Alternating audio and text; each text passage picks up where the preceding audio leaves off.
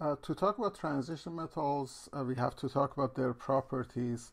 The first is definition of transition, and that's when you have multiple or variable oxidation states. So it is a property in itself. Let's just look at it.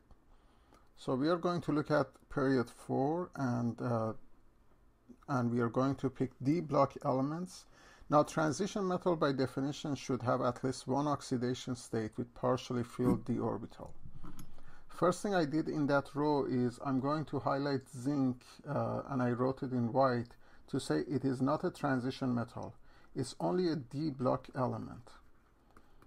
So if you are transition metal, you definitely are D block, but you could be one D block that is not transition metal. Why is that? Because zinc only has one oxidation state, 2+, and if you remove the electrons first, you have to remove it from 4s. You see 3D is completely filled up.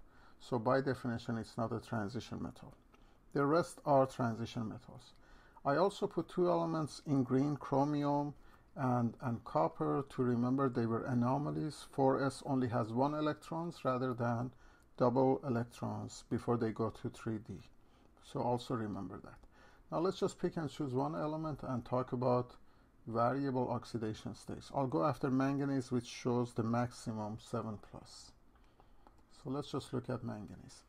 Now manganese, when you do electron configuration, it's argon. The first 18 electrons are inert, then it's 4s2, you fill that up first, 3d5.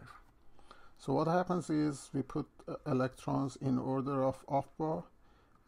P has 3 orbitals, maximum of 6 electrons. 4s, we fill it up, 3d, same thing, they pair up. And up to here, this is electron configuration of argon.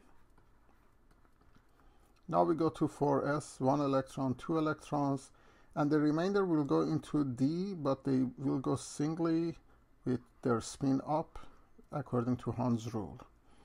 Now what happens is all this 4s and 3d, these are your valence shells. So you can form, definitely they always form 2+ and other oxidation states. 2+ is when you have lost your 4s completely and you have 5 electrons left in D. You could also form Mn3+, which is argon. 4s is just a placement, there is no electron in it, 3d4. So you could have Mn4+, 5+, 6+, 7+. Let's go to the maximum, which manganese shows that 7+ is argon, and there is no more valence shells. So 4s is 0, 3d is 0. Now why is that? Because 4s and 3d are very close in proximity, so you really don't need that much energy to remove them. So rather than saying 4s is my valence shell, we can say 4s and 3d collectively are valence shells. Another argument is also their ionization energies, or successive ionization energies, are very close in kilojoules. So you really don't need that many kilojoules to remove the remainder of electrons. So what can we say? We can say that transition metals, technically, you can lose all the electrons, can lose all of their valence electrons. They always show +2 because 4s is lost completely first. Manganese has the highest oxidation state of +7, and copper is also the only one that shows +1. So if you go from scandium, that scandium, nowadays we call it a typical transition metal. Back in the days it was just like zinc, we didn't call it transition metals. Now we are including. If you look at scandium up to manganese, they increase in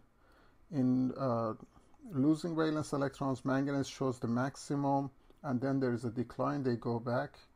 Iron has +3, +2, cobalt has +2, nickel +2, copper +2, it also shows a +1. This is the only transition metal that you have +1 for. Zinc is not a transition metal, has +2. By the way, the more positive charge you are, the smaller you are, the more covalency you have rather than ionic tendency.